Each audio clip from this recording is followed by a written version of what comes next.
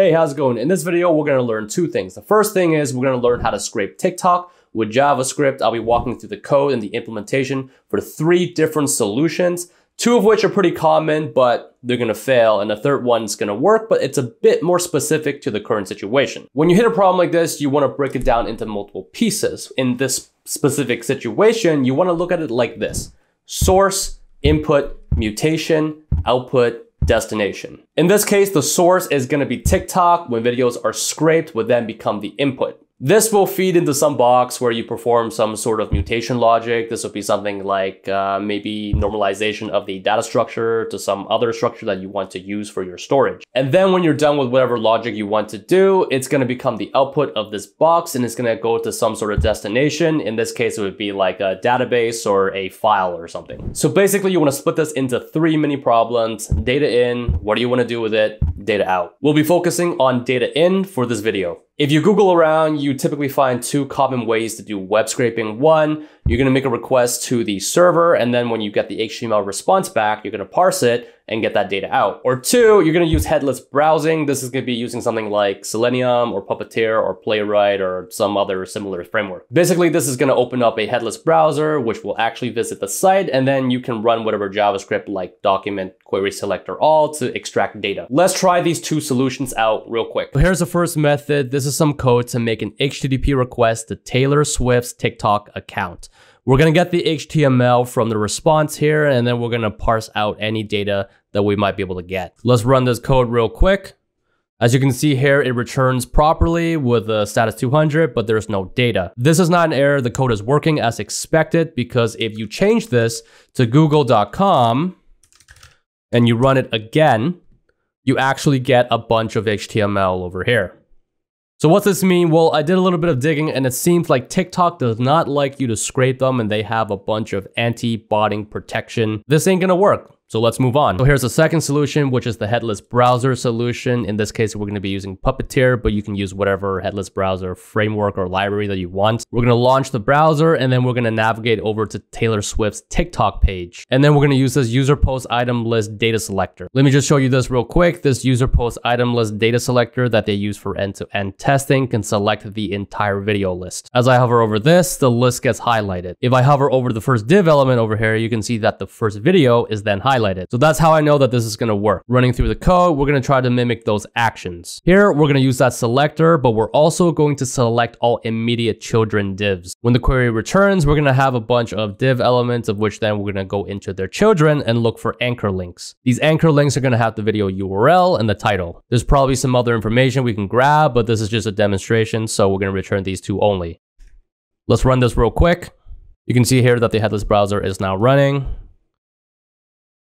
And we got the results. The first video that it has scraped is this one: mark your calendars, meet the midnight manifest. If we go over to the first video right here, mark your calendars, meet the whatever. Second video is our last episode. And then the second video that it's scraped is our last episode, the season finale, blah, blah, blah. So it seems like this is gonna work, right? Sorta. Let me tell you why this is going to be a problem when you try to get serious about this and deploy it to some sort of cloud platform like AWS. I'm going to show you why using this website called Croxy Proxy. What Croxy Proxy does is that it routes your request through their servers, which has a different IP. The IP of which is most likely on some sort of cloud platform like AWS or GCP or Oracle or Azure or something like that. If we put the URL in and click go, let's see what happens. As you see up here, there's an IP that the request gets routed through.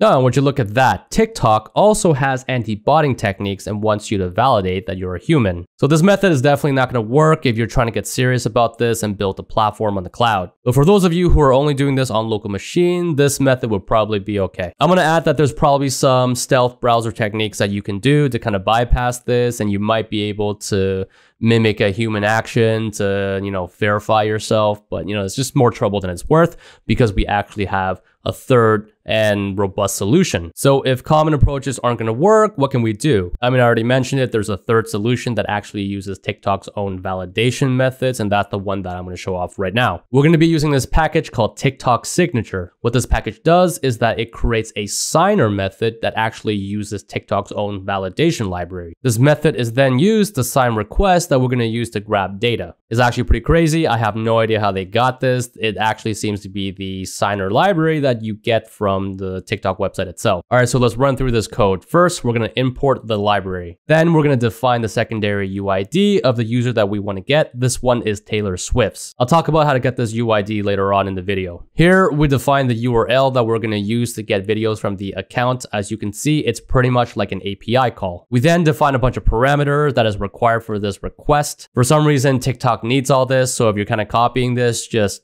do it exactly like this. All right, so onto the main function, we instantiate the signer package over here, and then we're gonna throw in the params that you saw up here into a URL search params object. We're gonna turn it to a string, and then we're gonna create an unsigned URL. We then use the signer package to sign this unsigned URL, and then we're gonna extract this navigator object from the actual signer package itself. We'll talk about this in a bit. Close the signer because we don't need it anymore. So once we sign this URL right here, we get some signed metadata back, of which we call the signature. If we hover over this, we can see that the structure looks something like this. You have signature, verify FP, signed URL, XTTP params, xbogus. We only really need the XTTP params. In some API calls, you might need the signed URL. So over here, we pull the XTTP params out, of which we're going to use in a bit for the actual API request. In the navigator, which pretty much is the browser instance, we're going to pull out the user agent because that has the match. And then we're just going to make the API request.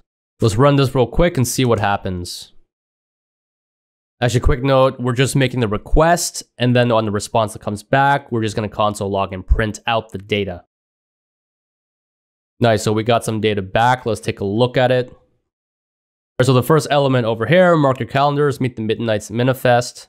You can see over here, this is the first video. If we kind of go down a little bit for the second element, our last episode, the season finale, blah, blah, blah, it's the same thing over here. Not only do we have the description and the titles and the IDs, we actually have a bunch of other information as well, like the create time and the author information. As you can see here, you can get the avatar URL, you can get some other information as well. If you want the code for this, you can actually go to this repo here, go into examples and look at these three. I actually made a PR for this user videos example. You can see my avatar right here. And this is the exact code that I used in this demo. All right, so one last thing, how do we actually get the secondary UID? If you go over to the repo and you hit this user info example right here, it's gonna show you code of how to get the user's information based on their username. So let's just copy all this, go over here, paste everything, change this over to the actual package, TikTok's signature, save it, and then we're gonna change this to Taylor Swift. Then we're gonna go back here and we're gonna run it and see what's up.